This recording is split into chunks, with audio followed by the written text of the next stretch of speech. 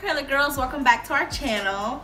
If you look at our last video, which is just linked right down below, you'll see that we participated in the 100 pumps of conditioner challenge. Jujubee started the challenge and we followed along with it, and when we did it, our results in the video didn't really look appealing. Like, my hair was really clumped together and it was hard and crunchy, and mine was straight. Samantha's curls went straight.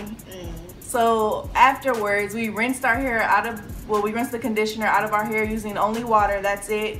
And our results looked amazing.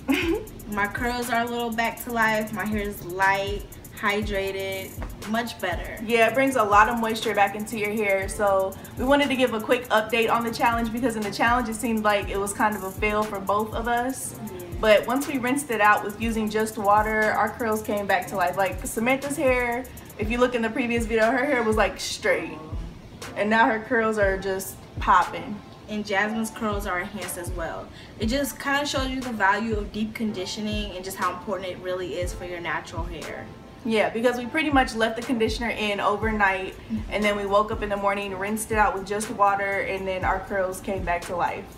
I don't know if you have curly hair, thin hair, thick hair, natural hair, whatever straight kind of hair, any type of hair. It's so important to moisturize, and that's something that this challenge really did. And yeah.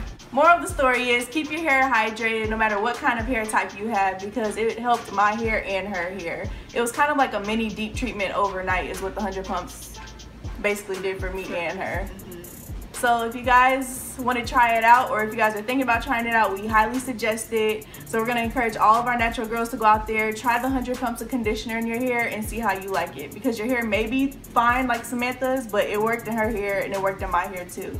So you guys should try it out. And like, comment, subscribe. Let us know if you did it, how your curls turned out. Thanks for watching. Bye.